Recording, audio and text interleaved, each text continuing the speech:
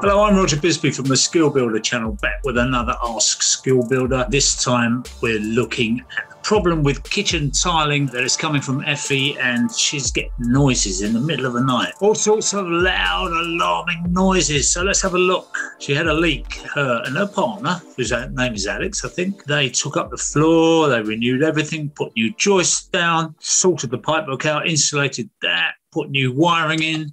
Bit of plastering there. They're going to have a brand new kitchen in here. Lovely job. So the next thing they did is they put down some floorboards. Lovely job there. Tongue and groove floorboards all the way through, nicely screwed together. Maybe they're not tongue and groove. Maybe they're butted. Over the top of a tongue and groove, they put plywood. Now, there's nothing wrong with putting plywood down, except it's expensive to put it over the top of tongue and groove. You might as well have put 18mm plywood down in the first place and not had the tongue and groove floorboards. Done no harm, but it's a lot more work and a lot more expense. Not something I would have done, but there you go. And then on top of the plywood, they put a membrane, an uncoupling or decoupling membrane, something like Schluter, but it's not Schluter, it's a different one. Does the same job, stuck it down. And what this does is it separates the tiles out from the substrate. So if there's any sort of tension there, any chance that they're going to crack the tiles, it just gives a kind of slip plane, if you like. It's a good idea. I mean, it's normally done on larger floors than this.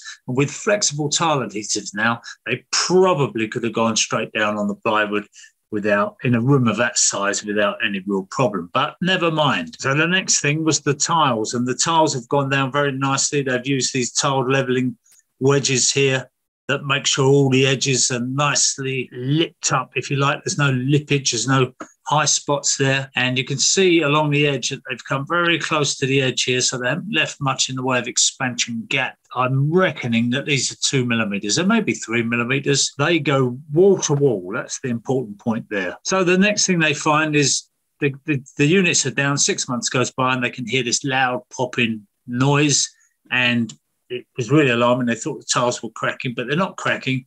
They're just trying to expand, and they've got nowhere to expand, and the units are on top of them.